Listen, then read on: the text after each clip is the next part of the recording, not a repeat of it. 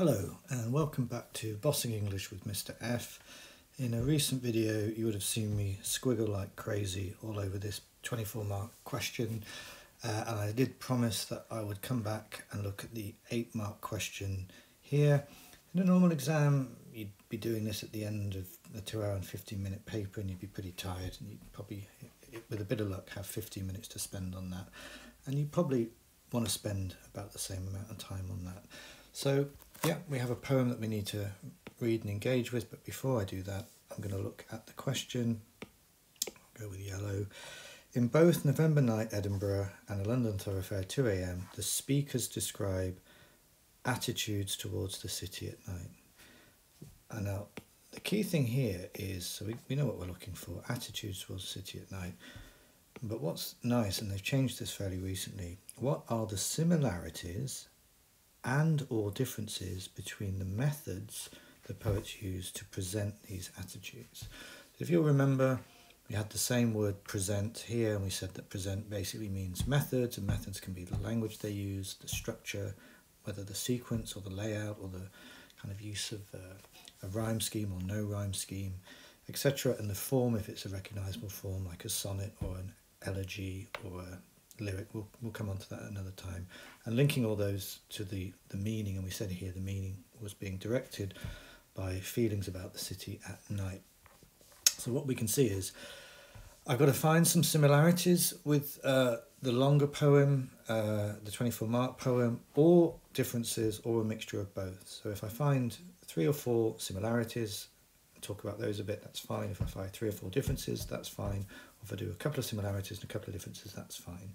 As long as I'm talking about attitudes to the city at night and how they're presented. So really the question is, what are the methods? And you're doing kind of quite slight analysis here. So again, you've not got much time. You're probably going to be kind of a bit tired at the end of the exam. It's only 8 marks, so you're going to look for big, obvious things. So now, I've heard an examiner say that you can actually just look at the titles, but sometimes it's hard to write about titles. They're both set at night. Well, that doesn't get us any further, does it? It's called, you get that in the question.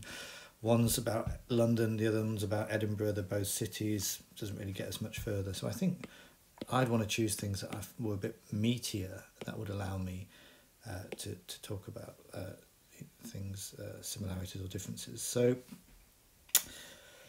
the night tinkles like ice in glasses, leaves are glued to the pavement with frost, the brown air fumes at the shop's windows, tries the door and sidles past.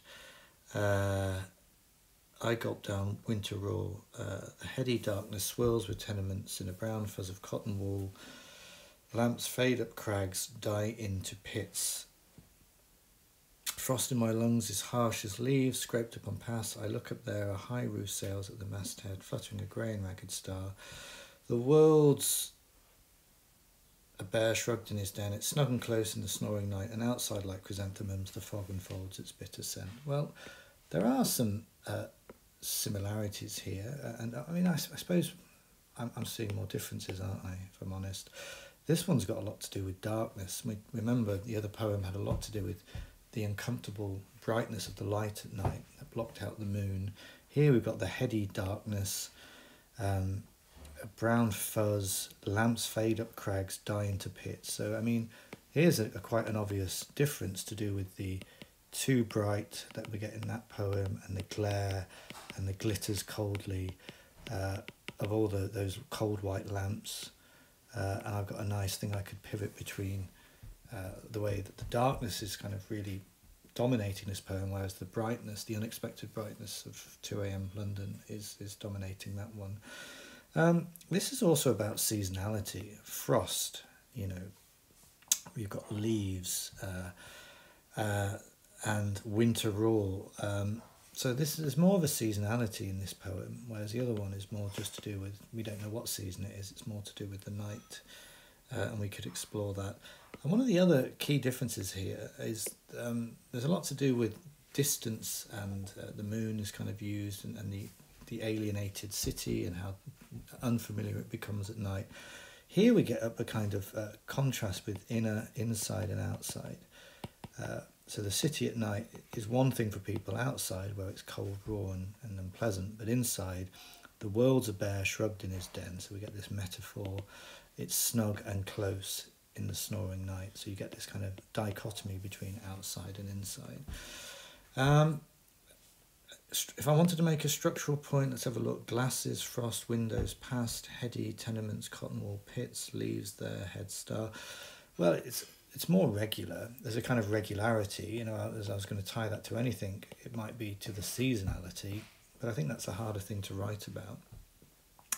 Probably I'd stick with darkness versus brightness, the seasonality versus maybe the kind of cosmic aspect of having the moon, and the inside-outside, which you could compare with like the distancing device of the paradoxical closeness of the moon. I know it and I love it.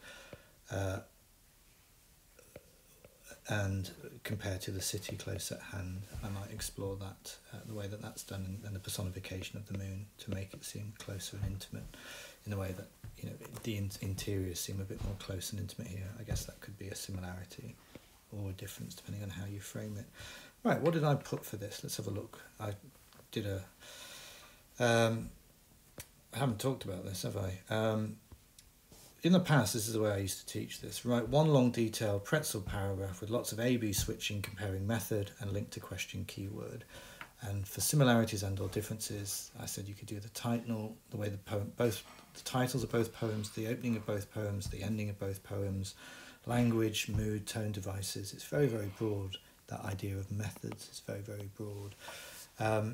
But I think hopefully you've seen me doing that just by pulling out the big obvious differences that I found there. Okay, let's have a look at what this might look like written down.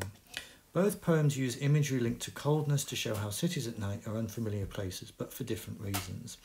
Lowell's poem uses the semantic field of coldness, cold white lamps which get up coldly, to defamiliarise the city, depicting a strange alien world, the adverb coldly showing how light shines in a menacing way, whereas McCaig's coldness is less aggressive and sinister, more linked to seasonality, frost, winter or harsh, and something to be endured, and even sounds pretty. The simile tinkles like ice in glasses, suggesting resemblance to a cocktail hour.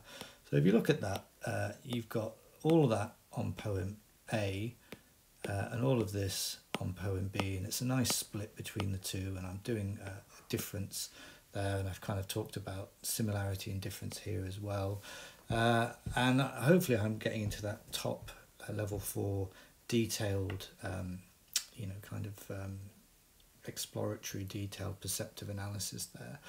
Lowell's poem exaggerates the distance felt between the city and the speaker by personifying the moon she to show it is somehow closer and more understandable.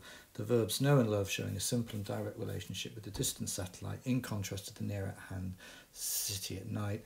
McCaig uses contrast to show a dichotomy between interior and exterior at night with the metaphor the world's a bear shrugged in his den, showing pupils' nocturnal hibernations, the verb shrugged rhyming internally with the adjective snug, emphasising this cosy retreat from the cold. I'd like to think that that would be enough, you know, because of the detail there, to get nudged into that 7 to 8 mark category. Hopefully that would be the case.